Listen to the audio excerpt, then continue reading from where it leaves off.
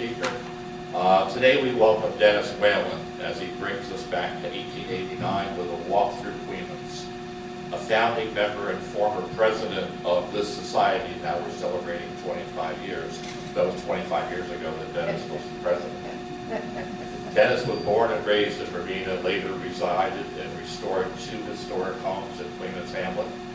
His interest in local history began with conversations he had years ago with Ed Gettings. If you're familiar with Ed, he wrote the Coeymans of the Past book, and at that time Dennis also began collecting postcards and other materials related to the town of Coeymans. In 1998, I've already talked about this, but he was one of the founder members of the Bermuda Women's Historical Society and served as the president. So please join in welcoming Dennis to speak.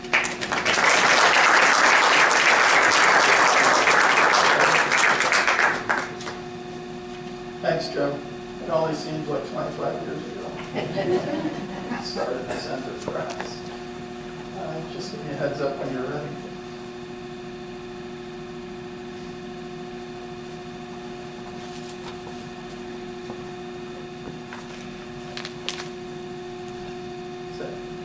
So this afternoon we're going to take a walk through the 1889 streets of Coeymans Landing and Coeymans Junction to learn about the people and their lives, and we'll be guided by the Burleigh bird's eye view of Coeymans Landing and Coeymans Junction.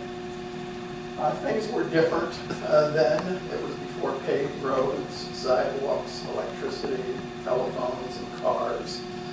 It was a busy place. And just about anything you needed to keep a household, to work, or to run a business was within walking distance. At this time, your livelihood was largely dependent on the work generated as a result of the landing's location on the Hudson River. But it was only up the hill where Coeymans Junction was starting to come into its own, where the West Shore Railroad had made its way to the junction just a few years before this lithograph. The lithograph was produced by the Burleigh Lithographing Company in Troy. And Lucian Rinaldo Burleigh was born in Connecticut. He graduated as a civil engineer from the Worcester Polytechnic Institute. And while he was there, he studied under a famous professor who specialized in field sketching, so going out into the open and doing sketching. And Burleigh became one of his prized students, which no doubt influenced his career. He graduated at a time when there was a business slump, and work for civil engineers was not plentiful. He moved to Milwaukee, where he put his mechanical drawing skills to use. He returned to Connecticut in 1878, and it was there that he began producing views of towns and cities. He moved to Troy in 1880 and established his lithographing company there in 1886. He described his process as taking a bird's eye perspective view from between 1,500 and 2,000 feet in the air. And he would first outline the major topographic features, the roadways, and he would then walk the streets, sketching out the houses and the other structures. He produced 228 views of towns and cities between 1886 and 1889. These were largely of places in New York State and Vermont. But he also produced lithographs from other artists. The Smithsonian has a collection of 163 of his views, including a copy of the Coeymans lithograph. The Coeymans Herald in May 8, 1889 announces that Burleigh was here in Coeymans and made a fine and very accurate pencil sketch of Coeymans and Coeymans Junction. They said every house in its proper shape, showing windows, doors, are so clearly displayed that a child conversant with the place could pick out their homes. The completed lithographs were delivered 4 months later in August of 1889. Fortunately for us, the lithograph at the bottom has a key that lists 30 businesses, churches, public buildings with corresponding numbers on the lithograph to locate them.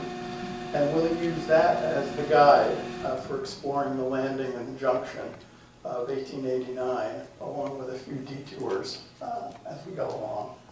So number one is the Dutch Reformed Protestant Church of Coeymans, located here on Church Street. The building was constructed in about 1840. It's still standing today, a landmark on Church Street. The original church was located in Coeymans Square, so the area that we're in right now in Coeymans Junction.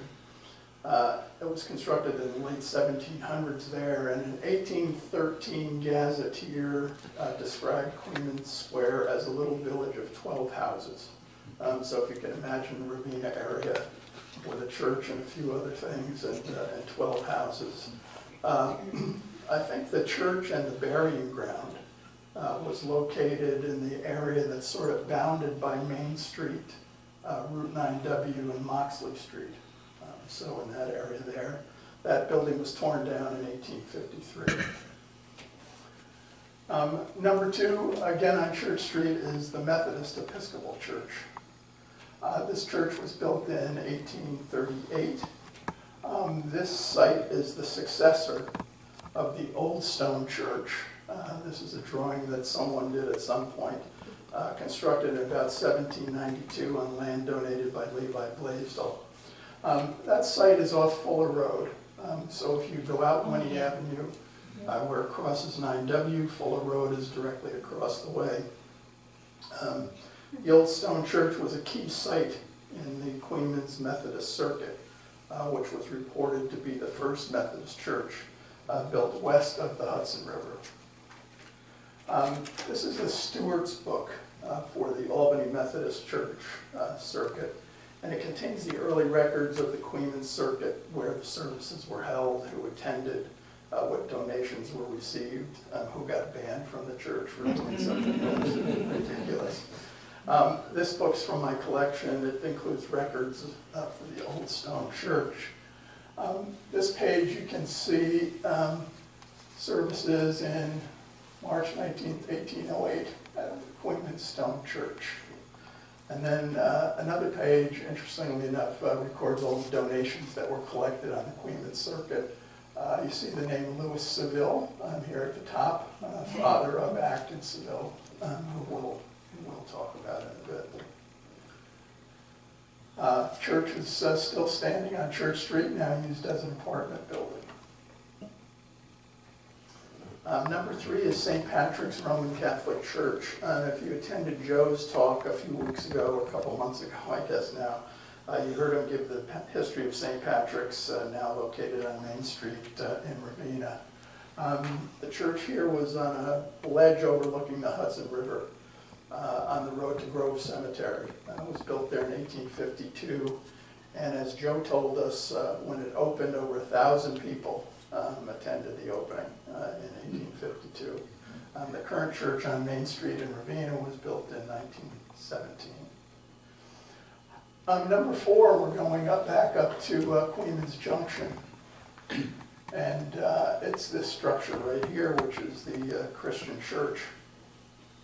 The church grew out of a missionary project, and it was organized on September 23rd, 1888 in Vincent Hall, which was in the Hotel Vincent, which we'll talk about in a bit. Reverend Morgan was the first pastor, and that church started with 23 members. The site was purchased in 1888 from George Adriance, and the total cost of putting that building up was $4,718. It's located at the intersection of what is Main Street and Mountain Road. 30 or so years before this, this was the site of Schofield's harness making shop at that same location, and somewhere in between the church and the harness shop, the Jenny Lind Hotel was located at the same place. This area is also the location of some older structures that I want to talk about. Two inns were located in this area here. This would be Main Street, and here's the intersection with 9W. So 9W being the Kings Highway, you'll hear it talked about in early records as the road from the Sopus, so Kingston basically to Albany. And two inns located here. No longer there, neither is there any longer.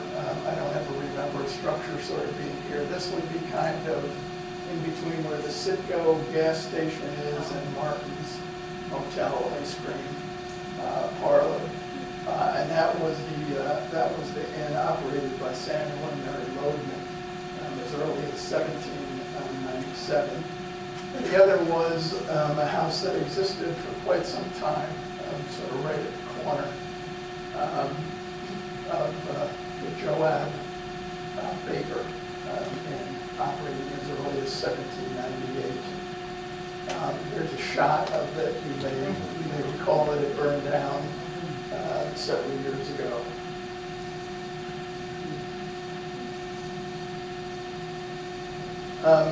Number 5 is the Coeymans Public School, which was located on Church Street in Coeymans. So we saw the Dutch Reformed Church here, the Methodist Church, and now a little further up, the Coeymans Public School.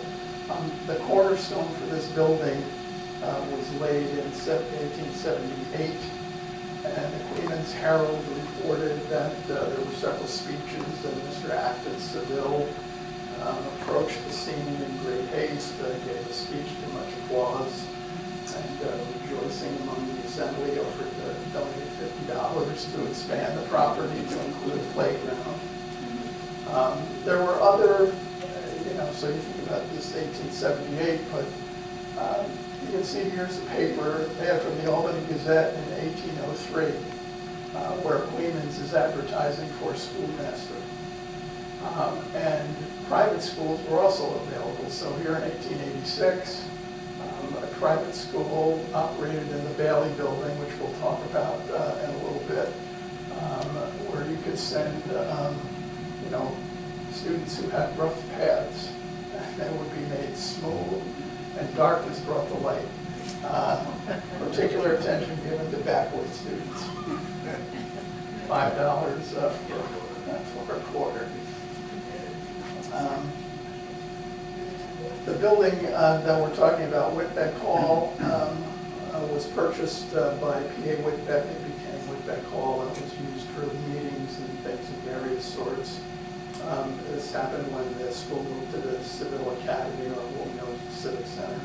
Whitbeck Hall was later sold to the American Legion, and after their first New Year's party in 1933, it burned to the ground the next morning. Here's a photograph of the happy students. This public school out on the steps. They were probably happy to get into class for the day. And while we're here, I want to talk about the house up above. So higher up on the hill on Church Street, the house that's pictured here. This is the Abraham Hoteling house.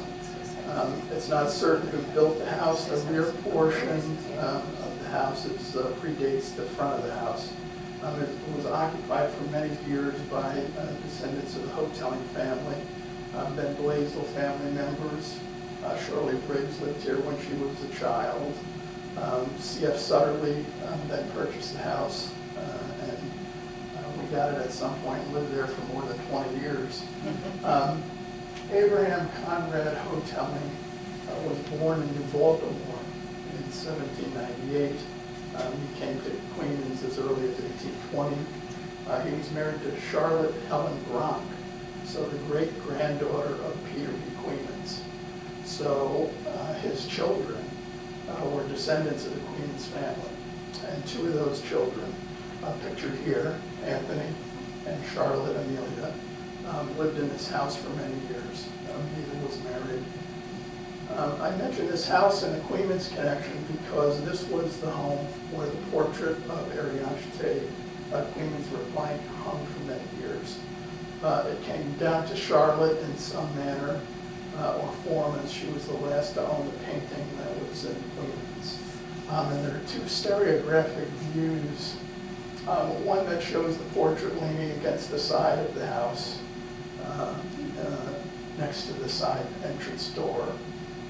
And then another showing a gathering of folks with the portrait against the house in the background.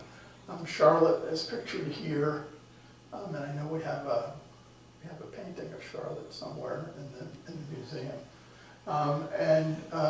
The portrait hung between these two windows in the parlor. These may be other descendants of the Coeymans family. It's simply unlabeled, and I have no clue as to who they are.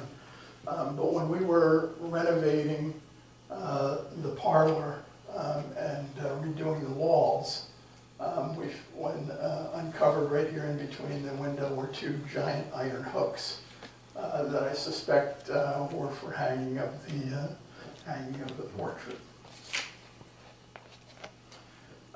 Number 6 is the Coeymans Junction School. This is the location just about where we're sitting. The school at that time was much closer to Mountain Road. The property was purchased for $250, and the boundaries included property of the White Elephant Railroad. So the railroad sort of followed this line of what is Western Avenue, eventually hooking up with the track near Winnie Avenue. And also mentioned a stream headed in an easterly direction. And I know when I was a kid, anybody who lived in this area would take a shortcut through here. And in between the house, there's now a house painted red over on the side, and there is a culvert through there with water running through there. So my suspicion is that streamlet, hooks up somewhere along the line and crosses over and continued to run down through this area here. It still runs occasionally down through there as a storm sewer. I think in these days it was more like a regular sewer because there's plenty of attention given to it by the Board of Health. I think there was an earlier school at the junction because the newspaper reports them auctioning off a school lot once this was constructed in 1889. There's a shot of it shortly after being built.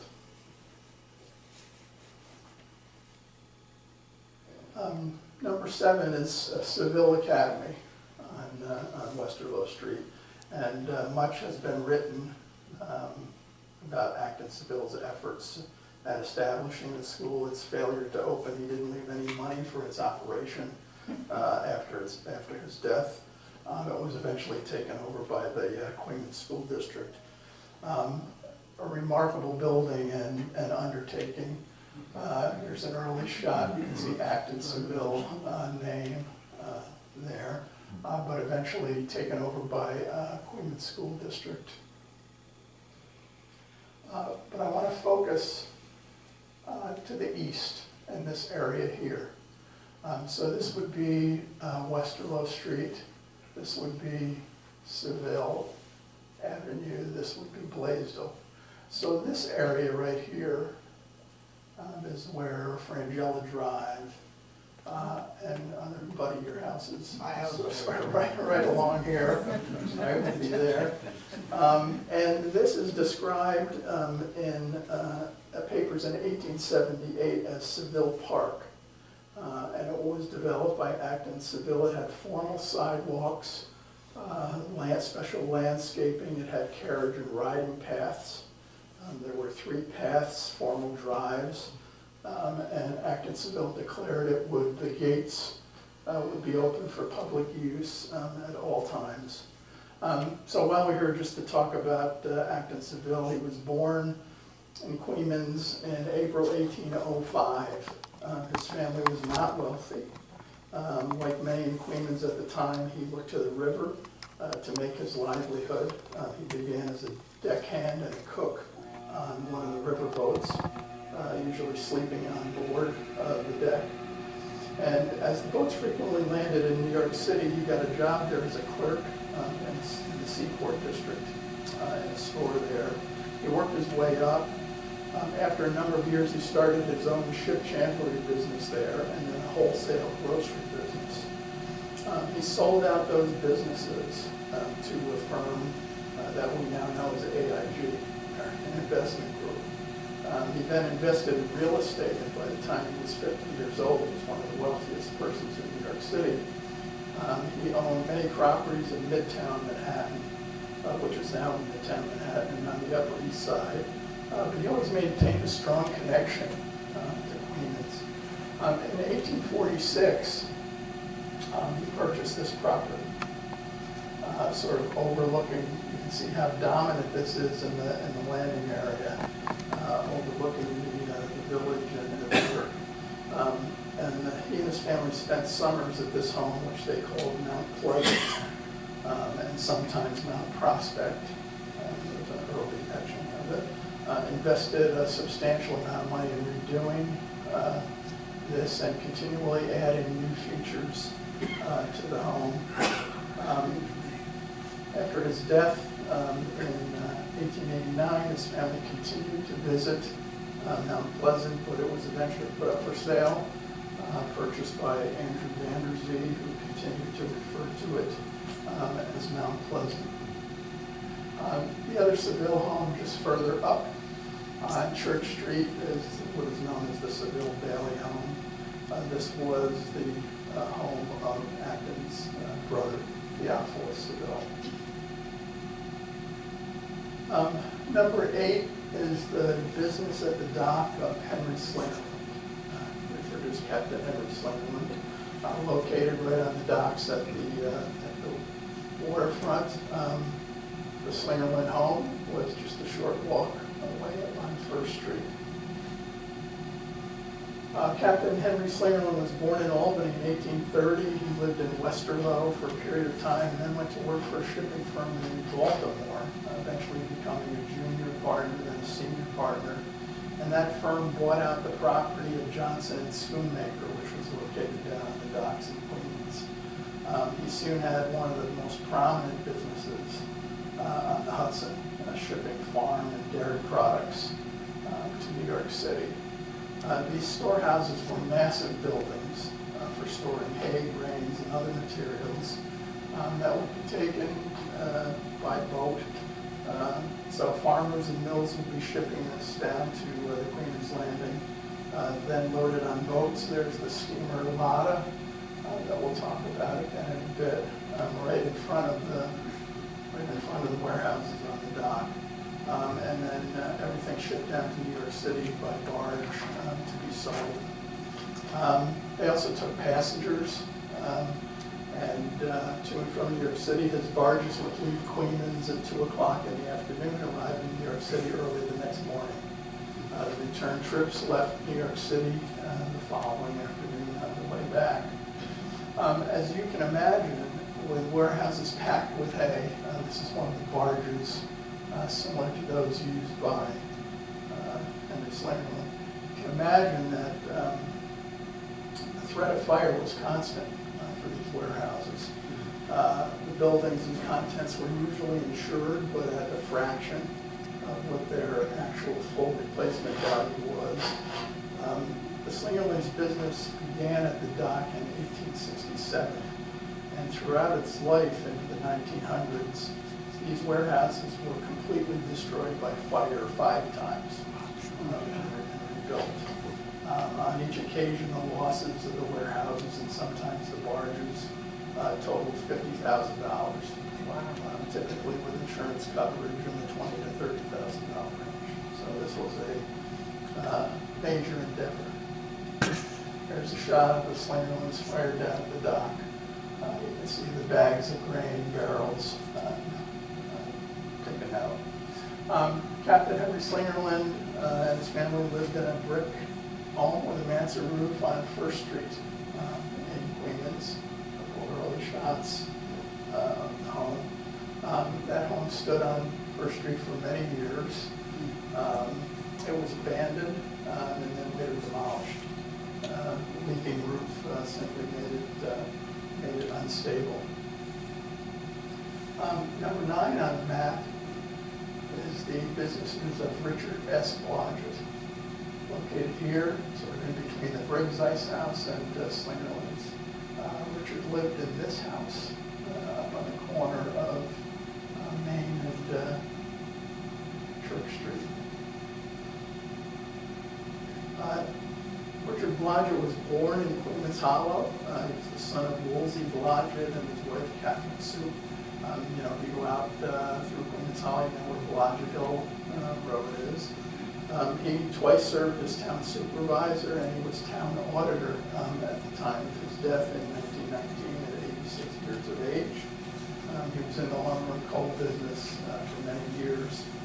And while we're down at the waterfront, I wanted to point out two other buildings that had me puzzled and it's this right here, which you can see looks sort of like a barge up on the ground, and then this little building in between what was the J. and Briggs house and another house.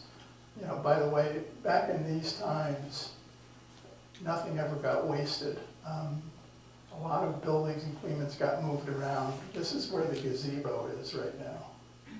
And it had two houses there. One of these houses was moved to the other side of the Briggs house here. This house was moved down here. This is Brad Winnie's house. Moved down closer to the floodplain. But these two buildings, when I was reading an article in the News Herald, it mentioned the Globe Hotel and restaurant situated on the lower deck and owned by Charles Johnson. Charles Johnson was from Coxsackie, was almost completely submerged. And I was trying to figure out what this was. And I took a look at, the Sanford Company issued fire insurance maps in the late 1800s. And I noticed when I looked at it, that building described as a restaurant, and this other building described as an oyster saloon. And so looking back through the Coeymans Herald, I found out more about the Globe. It seemed like a pretty rough and tumble place.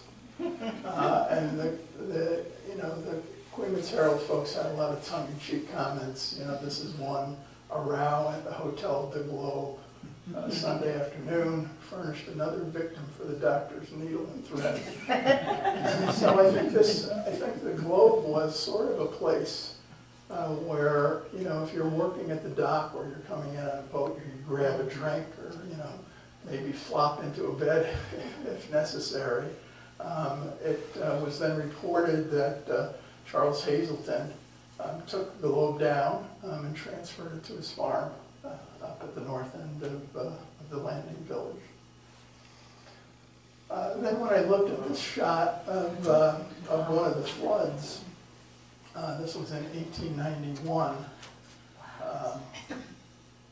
or no, maybe a little, just double check, yeah, 1891.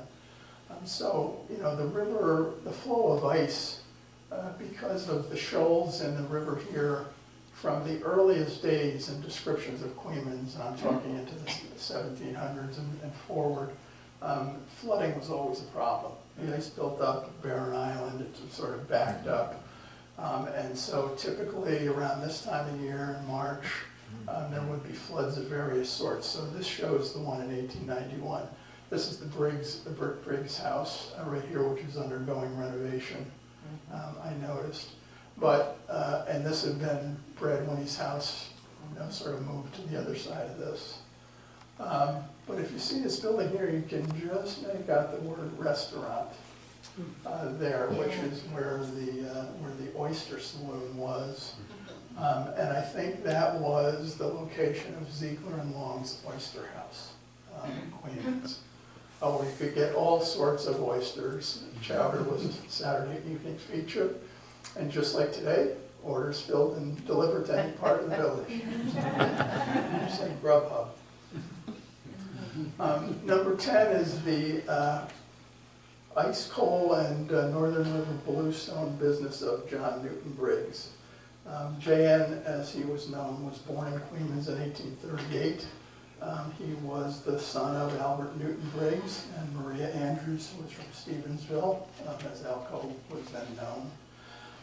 J.N. was a tough character. He was a hard-nosed businessman, keen and entrepreneurial. When you think about all that he did, he purchased his father's general store and bluestone business, and then moved into the coal trade in Coeymans and in Albany. Here's an active day at the Coeymans Bluestone yard down at the dock in Coeymans. This was bluestone quarried out in Stevensville, shipped down to Coeymans. He purchased Barren Island in 1879, developed it as a popular excursion destination. There's an exhibit on it over in the corner, if you want to take a look at that. In 1891, he began his ice business. He invented many tools and patented tools of various sorts for harvesting and moving ice. This was dangerous work. There's an article in the paper every week during the winters about horses or men falling through the ice. Most were rescued, some were not. But you think about, cutting these pathways and the river, and they would be harvesting these blocks of ice that were described as 10 or 12-inch blocks, so related to the thickness, and floating them along these pathways and moving them into the ice houses. There's another shot. You can see, first job was removing the snow. And then you divide up into these pathways of ice and then cut the individual blocks up and sort of move them along. They would then move down these pathways cut into the ice and onto these conveyor belts, moving them into these massive storage houses. The ice houses on the waterfront and islands of J.N.'s could hold more than 100,000 tons of ice. He also owned storage houses in New York City where the ice would be shipped and sold. He started and was the largest stockholder of the Atlantic Light and Power Company that generated electricity for Coeymans, Virginia, and Baltimore. He was a competitive businessman, but also a staunch advocate for his hometown, where he continued to reside his whole life. Number 11 is the Tobin House, right here on the corner of First Street and West Willow Street. This provided rooms for rent and a saloon on the street level. It was directly across the street from the Gedney Hotel. So right down directly on the waterfront, two establishments where you could find a room, entertainment, and libations of various sorts. It was formerly called the Whitbeck House. It was owned by Burleigh Whitbeck. And he continued to operate, even after he sold the building to George Tobin, he continued to operate a sort of wine and liquor store on the ground floor there for many years. This building was built on what is believed to be the approximate site of the Queen's Castle. That building, Tobin House, is thought to have been constructed by Josiah Sherman following the demolition of the Queen's Castle. Tobin House is still standing on the corner of Westerlo and First. Number 12 is this little building kind of tucked in here behind the Gedney Hotel. So Gedney Hotel, right on the corner, it had stables and other rooms behind it, but then sort of right on the corner of First Lane, which I should mention was also called Gazette Street, because the Queen's Gazette, first newspaper, started in this area. It's believed perhaps in one of these buildings here, not certain. But this is the tin shop operated by J.B. Holmes and Son. So here's an early photo. And Jacob Bradwell Holmes was born in 1826 in Coeymans. He's son of Elias Holmes, who was born in Coeymans about 1788. As early as the 1850 federal census, he was identified with an occupation of tinsmith. He married Laura Tuttle, of Solomon and Martha Tuttle, daughter of Solomon, born in Queens, 1807. The sign was J.B. Holmes and Son. His son, Warren B. Holmes, joined him in the business. They specialized in just about anything to do with metal. Creating and assembling things. They also handled, things made of metal, stoves, ranges, heaters. Bicycles was a big business in Coeymans in the 1890s. There was even a special column in the Coeymans newspaper at that time about bicycles and cycling, keeping track of all the events and races and who had the newest bicycle. This is the residence of Warren Holmes, and right here next to the Getty Hotel. So it was kind of a short walk through the backyard to the tin shop. Interestingly enough, Warren Holmes married the daughter of Samuel Gedney, who operated the Gedney Hotel. So Warren married Molly Gedney. That house is still standing down on First Street. Looks a little better than it does in this shot. Sorry about that. Number 13 is the grocery store of Long and Van Heusen. This business continued into the 1920s. It was run at this time by Henry Long and William Van Heusen. Henry Long was born in Alsace, France, came to Coeymans from his uncle's home in Rensselaerville, and a stint where he worked for Henry Slayerland in New Baltimore, and then came to Coeymans. William Van Heusen was a Coeymans native. His family lived here for many years, but within a few years he left the business, and it became H. Long and Son.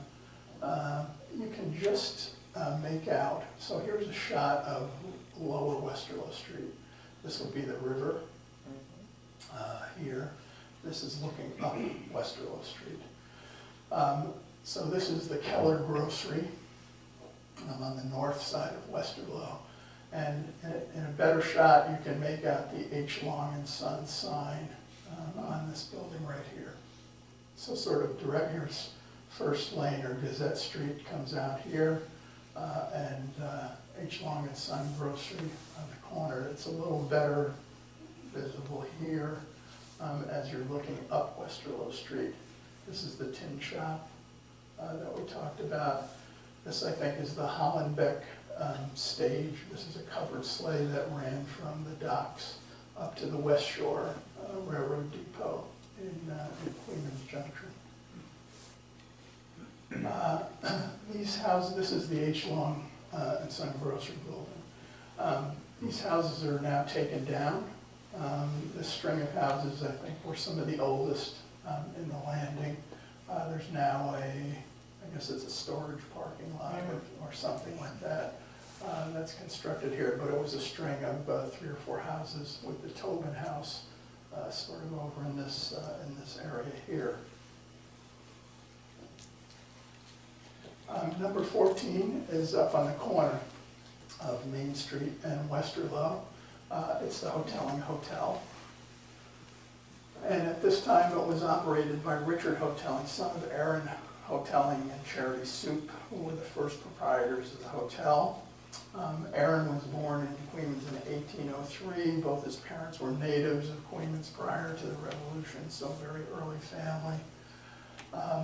He served in the State Assembly, and his establishment was the site of many meetings, sort of conduct of village business, parties, entertainments. This includes the formation in 1875 of the Coeymans Union Anti-Horse Thief Society. It cost $2 to join as a member. They met like clockwork And if you missed a meeting, it was a 25-cent fine. And the Coeymans Herald said that in return, if you had a horse stolen and were a member of the society, quote, 20 members of the organization hold themselves in readiness at a moment's notice to mount their steeds and proceed at once with all possible speed under whip and spur in pursuit of the stolen horse and thief, sparing no effort to capture the same. There's no record that anybody ever chased a horse thief, but some of the reports of the meetings made it seem like they were a little more social entertainment than conducting serious business. This is another shot up Westerlo Street. You can see the hotel. Here it is today. Number 15 is the Coeymans Herald building. So originally the Gazette, started down here, Coeymans Herald in this location. But subsequently moved and constructed a new building here. We'll talk about that a bit. And that building, the new building, will be constructed in the same year as the working rep. So Edward and Stephen Henry Sherman were born in Coeymans. They were the sons of Gardner Sherman and his wife Rhoda. They launched the Coeymans Herald with the March 20th, 1873 edition. And the Coeymans Gazette, published then by Thomas McGee, was still being distributed and sold in Coeymans. But McGee had moved from Coeymans to Greenbush and was sort of simultaneously publishing the Greenbush Gazette and the Coeymans Gazette. And more of the coverage in the Gazette sort of drifted away from Coeymans and eventually faded away, and the Coeymans Herald became the paper of record for the landing. It was eventually sold and became the Review News Herald, which is still published today. The Sherman's father, Gardner, was a boatman on the Hudson, and it's clear in every issue that you read that Edward and Henry were lovers of the river and the boats. They kept track religiously in that newspaper of all the movement of boats on the river. They were also strong advocates for the betterment and improvement of the community. Here are the Shermans standing with, and I'm sorry for these photos, they're old and so they're not great, but Henry and Edward, this is Romaine Carhart, I think, standing in front of Romaine Carhart's store on Main Street. In addition to the newspaper, they featured specialized printing of all types. Here's a couple examples. One with billhead with this sort of fancy gold ink, and then a ticketed invitation to a moonlight excursion from Coeymans Landing on August 20th, 1879. The invitation must be shown at the gate admittance. So they published everything from handbills and billheads for stores to voting slips and other things. This is the Coeymans Herald building, still standing on Westerlo Street. So down here would be the Hoteling Hotel. So as you go up the street, this is sort of the next building behind the hotel.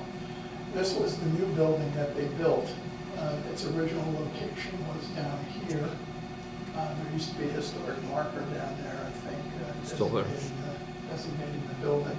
But then when the Coeymans Rough and Ready Fire Company bought their first motorized fire truck, they took over the Herald building and moved it up to the corner. This is Main Street headed down toward New Baltimore. This is Westerlo Street headed down to the river. Still there, now used as an apartment building. So number 16, sort of right up the corner, is the L.E. Gould and Sons Meats, Fruits, and Groceries. This was the establishment of Lucius Gould, who was born in Clarksville in 1829. He was a butcher in Indian Fields and Queens Hollow.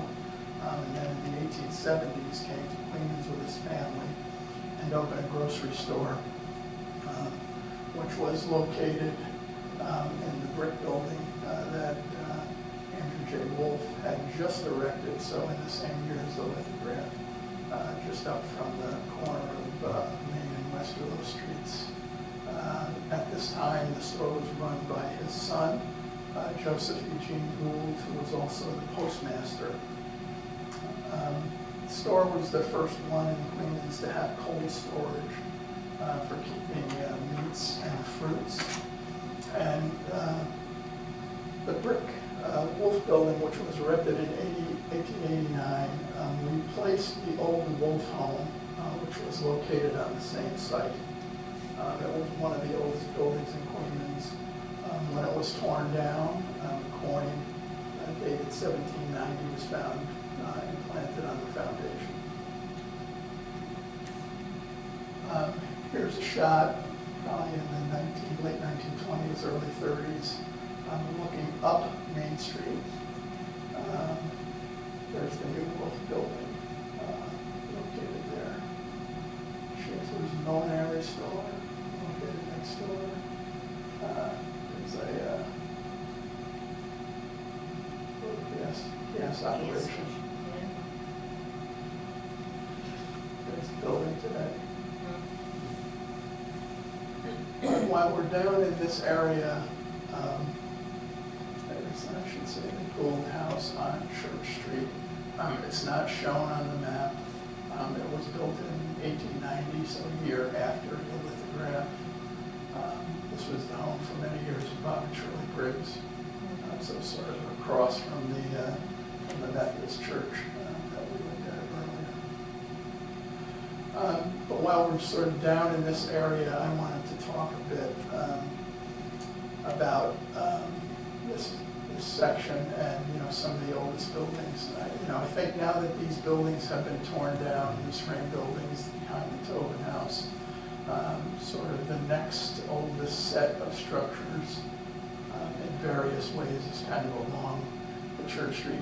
You can imagine, right, if all the dock area was down here, this would have been a very active corner. Unlike today, where most of the traffic comes down Church Street and heads to Albany. And these days, West Willow Street was the main drag because people were coming down to the docks.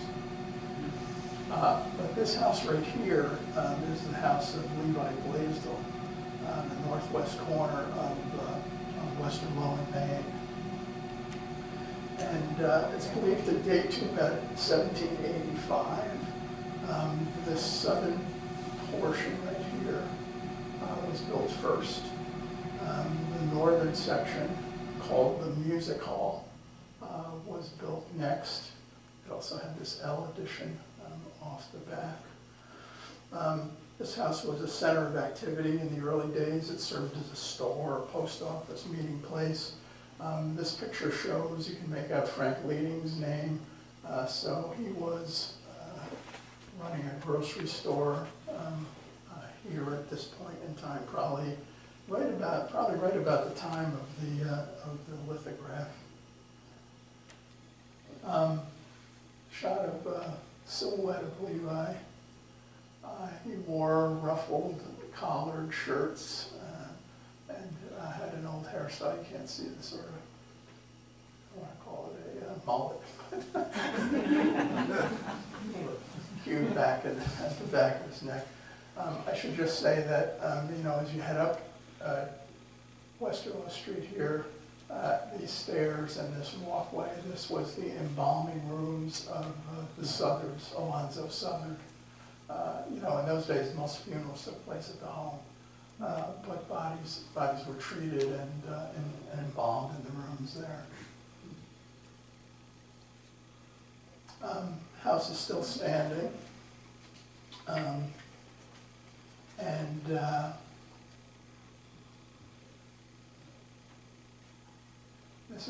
this is a shot. So I think we are sort of up here on Mount Pleasant, where Acton Seville's house was. Right, those lands were completely surrounded by fencing and stone walls, and we're looking down at the river.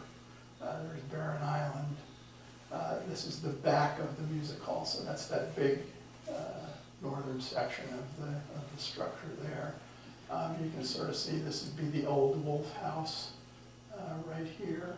You can just make out the sign for Romaine Carhartt's store here, but you know, the music hall was used as a place of worship, so lots of records of visiting clergy coming. This may have been before the stone church was put in place, services being held here. Levi had lots of leaseholds stretching out toward Greenville and beyond. So hay and grain were stored on this fully open second floor in the music hall. All sorts of public meetings and entertainments of various types were held there.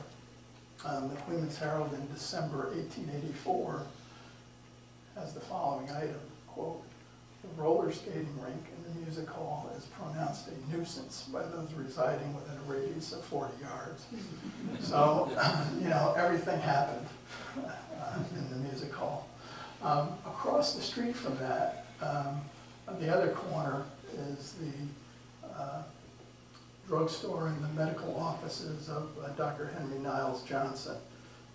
H.N. Johnson was born in Coeymans in November 1852. He was the only son of Noble H. Johnson and Anna Niles. He attended Rutgers College, got his MD from Albany Medical College. He started in partnership with Samuel Powell in the drugstore, and then eventually took it over here where his medical practice was also located. He died young, only 45 years old. During his time, he was very interested in the history of the village. He investigated, he collected various papers and deeds. He wrote about Coeymans often in the Coeymans Herald, the history of Coeymans and the Coeymans family. Unfortunately, all his papers were destroyed after his death. Big loss. Here's another shot of West Willow Street. We saw this shot before the Keller Grocery. Here's someone bringing a delivery down to the docks. These buildings are the American Hotel, run by the Kronk family. Before the American Hotel was run by the Niles family, called the Niles House. Those buildings are still standing. Here's a front shot of the Keller Grocery. This would be the tin shop. First Lane or Gazette Street would be coming out right here.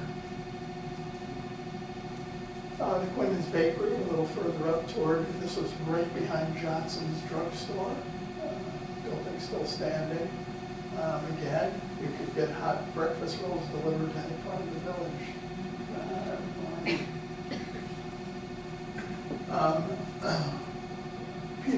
Peter Van Cord ran the bakery at that time. He was also engaged in the broom manufacturing business along with the Ziegler family. This is an 1866 map. The red locations are broom factories in Coeymans. A few years past this, in another 25 years, the Corps would take over Coeymans Academy. Here is a broom factory. Ziegler's would have a broom manufactory over in this area. So it was big business in Coeymans to grow, harvest broom corn, and then manufacture them into brooms. American Hotel, there's a shot of it today. Roof line a little different, not changed all the time. There's the bakery building, right behind the building that's still in the corner. There's the corner building, the bakery would be right here.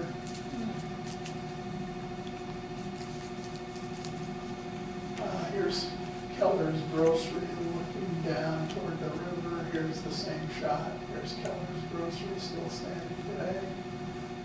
Down toward the river, these are the buildings that have been demolished for the parking lot or storage lot. Closer look at those there. Right, so H. Long and Son Grocery right here. Okay, let me catch up here. So this is the Number 17 on the map is the store of William Snyder. The Snyder family came from Becker's Corners in Bethlehem to Coeymans in the 1860s. William Snyder was a shoemaker, also ran a boot, shoe, and clothing store. It was always located on Main Street. It moved around in a couple places. Ended up being in the brick Wolf building that we talked about before. Number 18 is on the map shown as William Bailey, the jeweler. William James Bailey was located in what has been called the Bailey Building on Upper Main Street. He was a Civil War veteran, came back to Coeymans, became a jeweler and engraver, also sold clothing and other sorts of notions from his store in the Bailey Building. His father was a wheelwright, and he built carriages and sleighs, first in Bethlehem and then these had a great reputation, were in high demand. William's brother, John DeWitt Bailey, worked in his father's shop and became an expert at finishing and painting carriages and sleighs. His work also in great demand. Always people coming from throughout the area to have John paint and decorate their sleighs and carriages. You know, like many people in Coeymans, if your work was seasonal, you had lots of different jobs. And John DeWitt Bailey was appointed by President Ulysses S. Grant to be the lighthouse keeper in Coeymans. And given the tricky nature of navigating through Coeymans, Hudson's waters, the volume of boating taking place, this was a serious responsibility. He had this job for more than 30 years. The Bailey Building, still standing today, served as the location for numerous stores. Crandall's Night School, Dr. Elliott had his office here, Miss Ostrander's art studio for ladies was located here. She came from Skodak to give lessons. The Wolf and Hathaway Bicycle Emporium, as well as housing. So this was a very active site. The Bailey family lived up on Church Street in that house that Theophilus Seville resided in, house still standing and located. This is sort of right across the street from the Dutch Reformed Church. Number 19 is W.B. Hull, a store. He lived on Church Street. We'll talk about that. This was William Barrett Hull. He was born in Greenville, and while teaching at the Aqueduct School, he met and married Carolyn Vanderzee.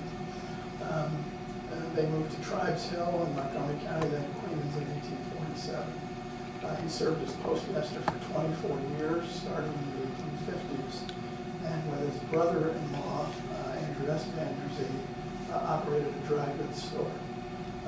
Sort of had a statewide reputation as an expert in Sunday schools, and was called on frequently to address conferences of Sunday school teachers when they gathered. He lived on the corner of 5th Street and Church Street in a house that's still standing. This was Zelda Youth's house. You may recognize him as that. He died in 1890. His son was a physician who practiced a bit in Coeymans, but was mostly based in Schenectady. As we head up to Coeymans Junction next, I just want to make a few comments about getting there. So Main Street in Coeymans was called the Post Road to Albany and the Albany Green Turnpike. You know, basically heading from New Baltimore up to Albany. In the early days, Westerlo Street was known as the Aqueduct Path, right, because it was the pathway that you followed to get out to Aqueduct. It was in this area called John Bronk's Lane. That's John Bronk Early House. 110 Main Street Marina located there. I should say, as we move up through this area, for many years, this area was known as the Oklahoma District. I have no idea why it was called that. Maybe it's sort of a reservation attitude. And if you think about this as South Clement Avenue, so sort of headed up the hill to where the falls were. I always knew this as McCabe's Hill. Sort of Clearwater Street being here. Joe Neary built a house right at the top of this. At this time it was called Indian Hill, I guess because of presumed Indian settlement there. The toll gate was at the junction of the Turnpike, Westerlo Turnpike, Plank Road. And I know Dave, you've written about this. There's Dave Ross. Yeah, I know you've written about this a bit, Dave. Toll gate, the Beck House.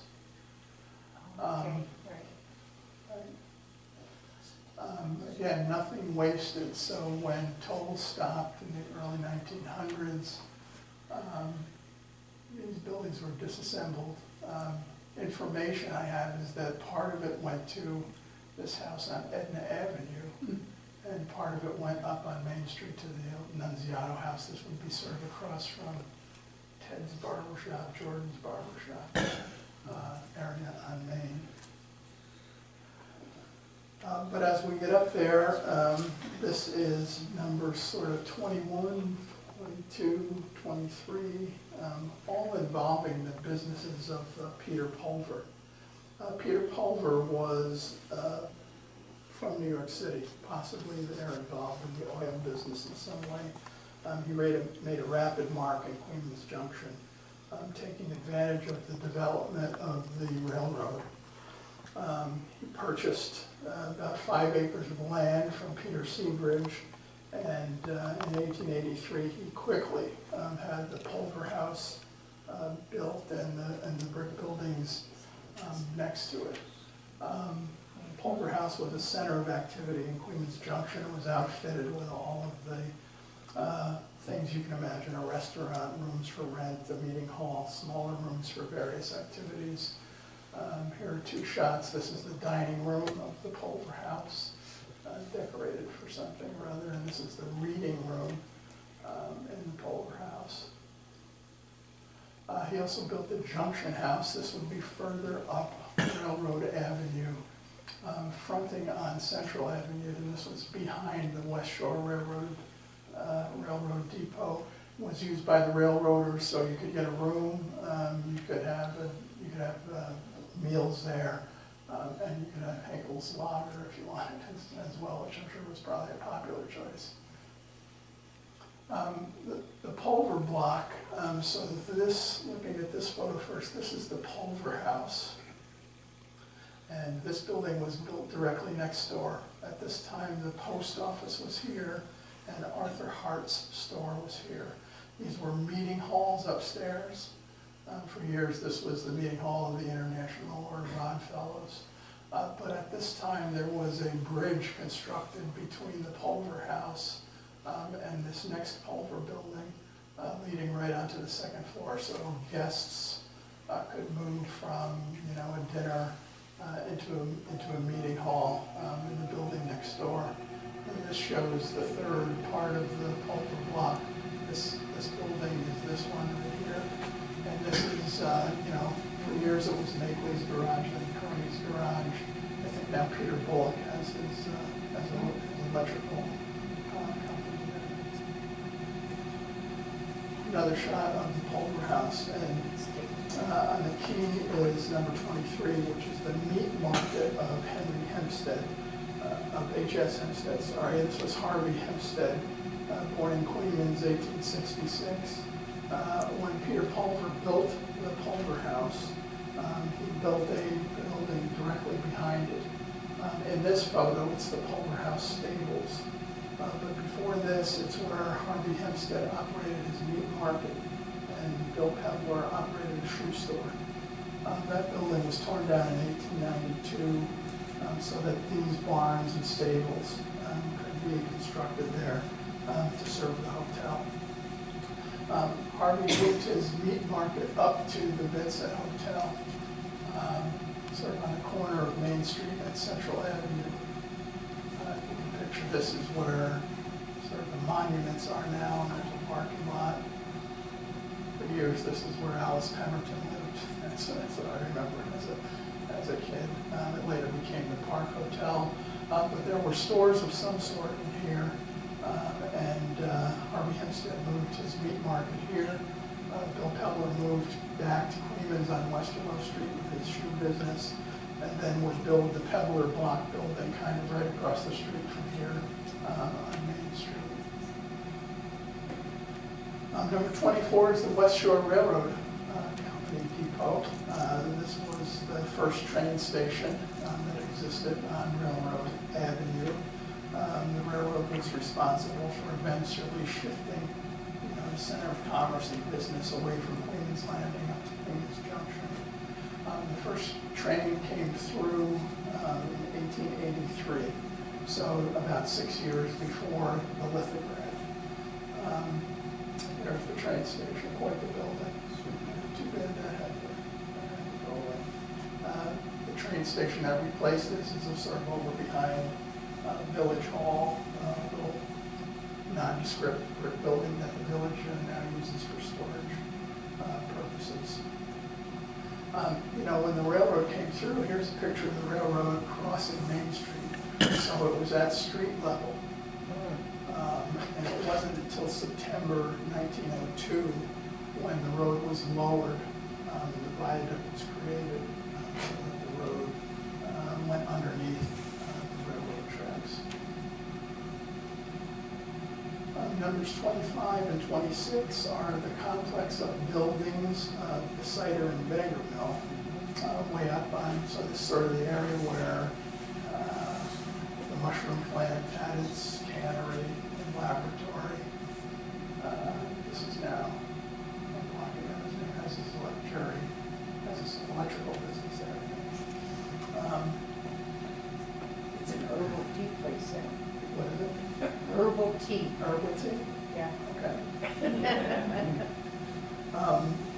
John Ward was from Westerlo. He was a farmer in Westerlo.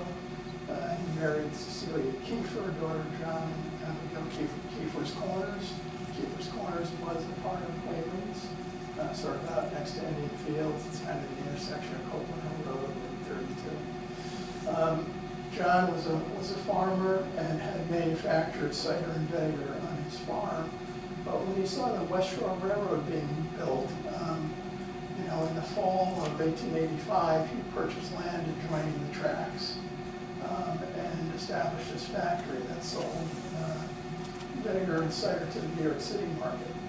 He also built a freighting business, so carrying goods from here down to New York City, handling hay, straw, apples, thus competing really with Henry Slingerland's forwarding business down in the docks.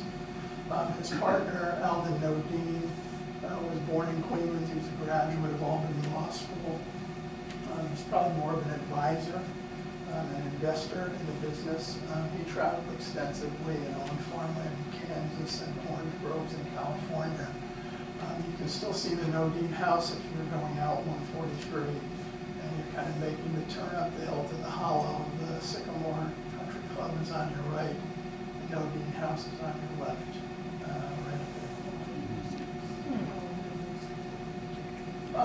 Number 27, this is not numbered on the map, but number 27 is identified as Captain Charles Redfield Hitchcock, and this was his house. So if you think about Acton Seville's, Mount Pleasant, Andrew Vandergy, this was sort of over on the side of the lot, up on a pretty steep embankment. There's 5th Street going over to Church and Westerlo Street here. He was born in Albany and began his career as a boatman on the Hudson. He was a steamboat captain, including for the Lotta, which we'll show in a bit. In 1881, he married Emma Hotelling, who was the daughter of Richard Hotelling, the prior to the hotel. He rose in ranks of the Hudson River Steamboat Company, which ran all of the boats between Albany and Catskill, and all points in between. And the Hitchcock House is still standing today. It's kind of hard to see as high as it is up there. There's not a great view of it. While we're talking, sort of a Dutch-looking fellow here. While we're talking about this area of Westerlo, so here's Upper Westerlo Street. Captain Hitchcock's house would sort of be up here. And here the road turns. And this is the C.F. Sutterly house, which we'll talk about. This guy's having a good time, but obviously accompanying his load of hay down to the docks. And he's sort of right about here. There's Captain Hitchcock's house. There's the C.F. Sutterly house, which we'll talk about, and the Warren Wolf house that we'll talk about also. Here's another shot before. So this house was purchased by Conrad Frank Sutterly, who was born in Saugerties in 1855. He worked in his father's bakery store there. He became involved in the brickyard operation down in that area in Glasgow. He moved to Coeymans in 1887 and worked with John Sutton in the brickyard in Coeymans. He married Alice Sutton, John's daughter, and upon Mr. Sutton's death, he became the president and general manager of the Sutterly Brickyards. He was also president of the Bank of Ravenna since its start in 1909. Another shot of the house, you can see this was after considerable work was done to create that porch and all of the terracing, which you can see on the Burleigh lithograph as well. C.F. His son, C.F. Third, on the house that I lived in, that we showed with a portrait of Mary Agitated Queen's son. There's a shot of the house today. Amazingly, you can still see terracing left. Just to talk, so Coleman Avenue, pretty unpopulated at the time. And Warren Wolf in 1889, so the year of the lithograph, purchased a lot and built a house. I probably bought this lot from his brother, A.J. Wolf, who was living at the house we'll talk about in a second, down on Main Street, the Wesley Blaisdell house. And Warren was quite the guy. He was an inventor. He was an engineer, photographer, marine engineer, businessman, avid bicyclist. This guy was into bikes substantially. He married Sarah Frances Wagner from Coeymans, and after their wedding on May 20th, 1884, they left the reception on a tandem bike. Their honeymoon. And there's all sorts of reports in the paper they would take a trip out to Coeymans Hollow on a bicycle on the weekend. Represented a number of bicycle companies as a dealer. Later in the Bailey building, opened Wolf and Hathaway, which did plumbing, as well as making sure to stay in the bicycle business. The Coeymans Herald in 1898 reported that he had just completed the Coeymans Special, which was a bike that he put together and made himself. I don't think this is it. This is a Coeymans photo, but I like to think it might be. Not sure who that is, by the way. Not Warren Wolf. Here's a shot of Warren Wolf and Sarah, and you can kind of see in the background would be the C.F. Sutterly house that we looked at with the terrace lawns. They're kind of a kitty corner across the street, and interestingly enough, a tandem bike in the background. Like that pipe. Yeah. There's the house today. Another shot sort of looking at the C.F. Sutterly house. This would be Calvin Avenue that runs along here. A couple other older houses along this stretch right here. This is the Southern House, kind of on the corner of 5th Street and Westerlo. Captain Hitchcock's house is right here. This, I think, is one of the early broom manufacturing shops of Peter Van Corb that was attached to the house. House still exists today. I noticed, by the way, this photo has to be like 20 years old. That car's still there in the same. Just to look down at the waterfront. So on the lithograph, shows the Briggs business, but a number of boats in the river, all of which would have been familiar to Coeymans residents at the time. This is the propeller tugboat Susie Gedney, which was owned and operated by A.J. Wolfe. This is one of the barges that either J.N. Briggs, probably J.N. Briggs at this time, or Henry Slingerland operated, making trips twice a week to New York City and back.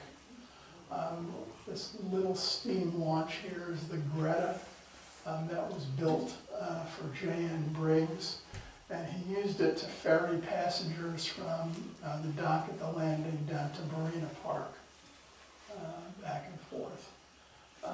This is the Lotta steamer that was part of that company that Charles Hitchcock operated.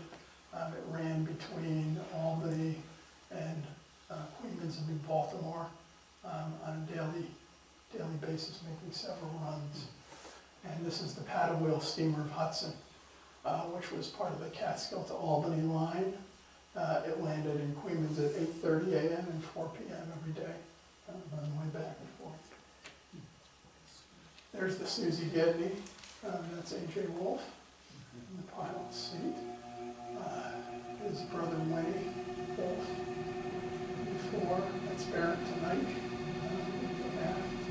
not sure who that is. This is the steam launch Greta, sort of had fancy trim around the top. This is the small dock down at Barren Island. There's a shot of one of the barges, so similar to the one on the North River. This was at a time when this would be an excursion from Albany to Barren Island. Here's a shot of the city Hudson.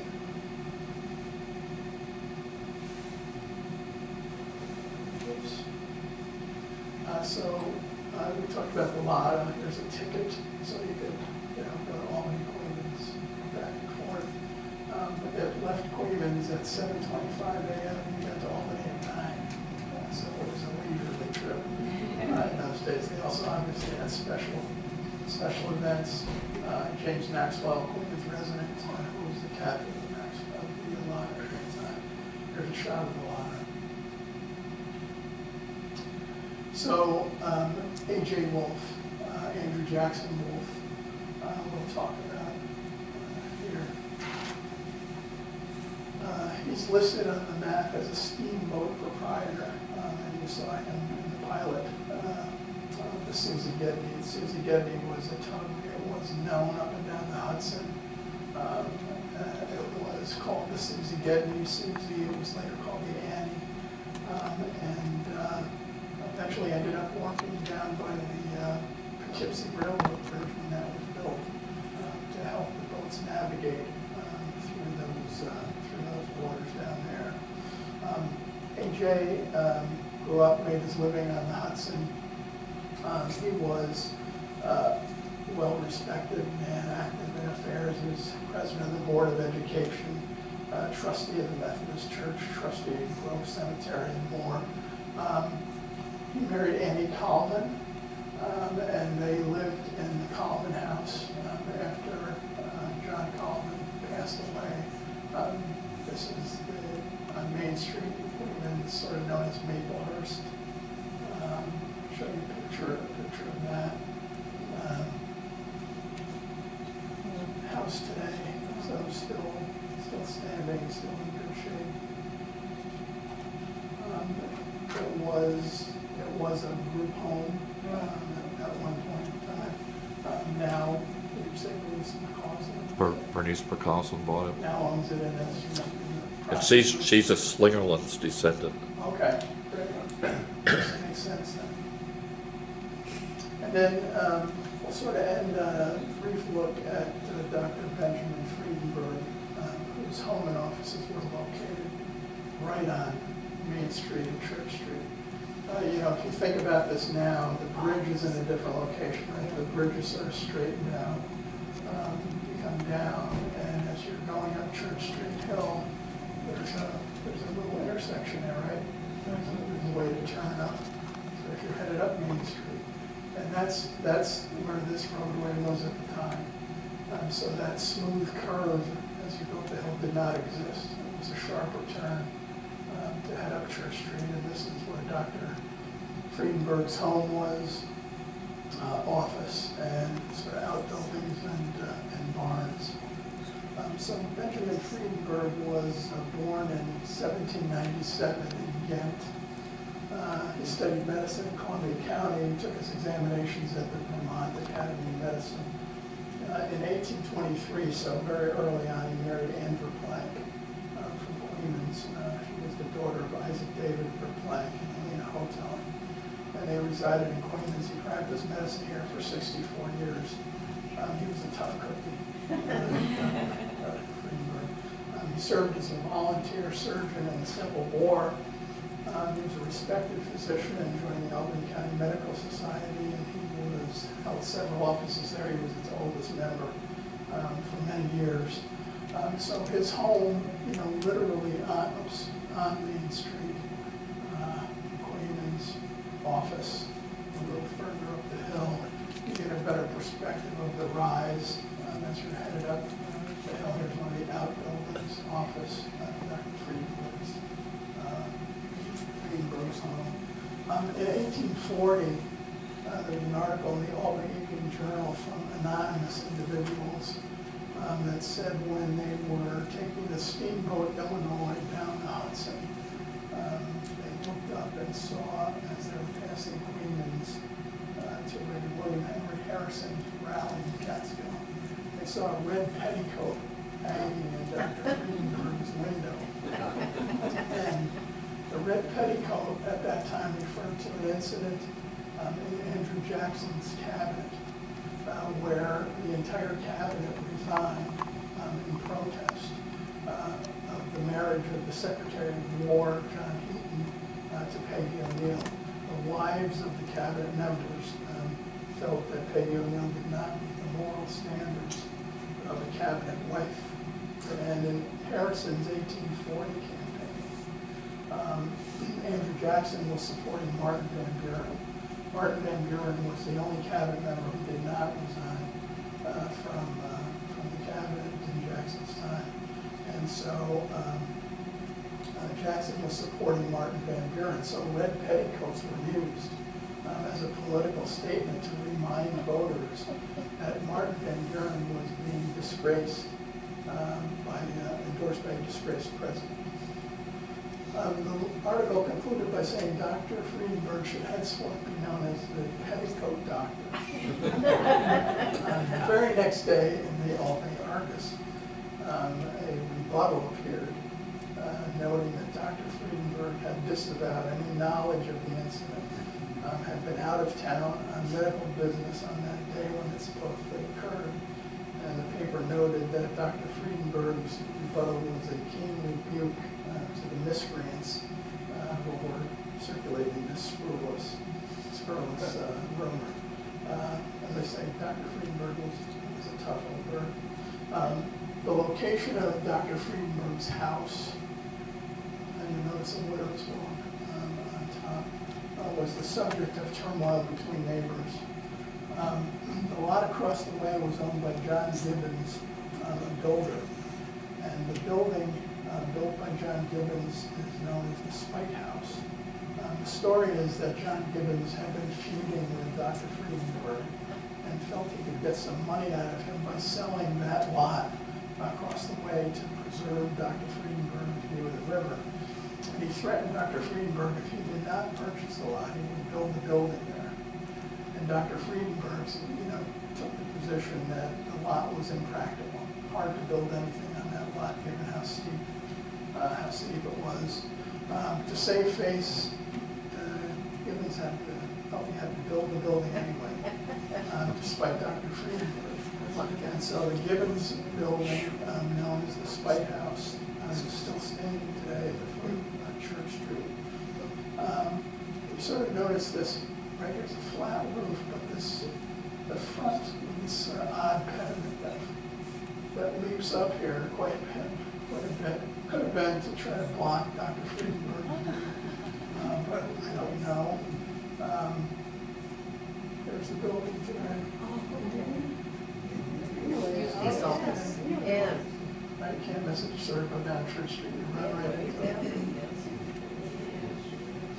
So over the next several years, Coeymans Junction became Ravina. It was officially named Ravina in 1893.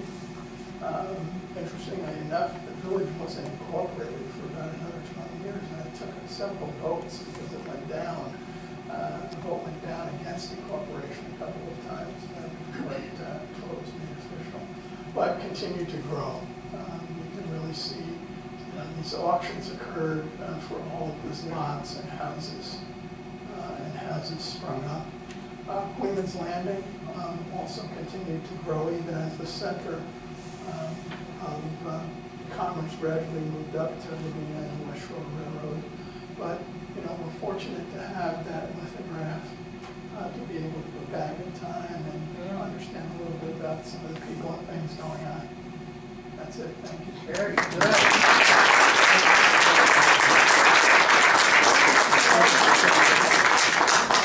at all these pictures.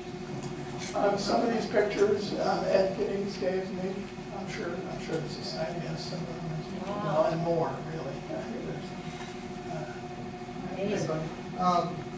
My grandfather was Dave Perry. Yeah, Dave owned Dr. And Friedenberg's that, house at some yes, point. he did. And I wasn't sure about that, but we talked about this before. Yeah. And then when they changed the road and they took Church Street, so they made a turn there. They took his house out. That's when he moved his down to South Main Street, and he had a barn place for the shop and everything. Yeah. Yeah, I think after Dr. Friedenberg, it may have been owned by the Hollenbecks, but then the Perrys owned it. Yeah. And I think they changed that curvature in 1924. It was just about that to been enough time that happened. Wow. Any other questions? Corrections? Nice job. All right, thank you, Dennis.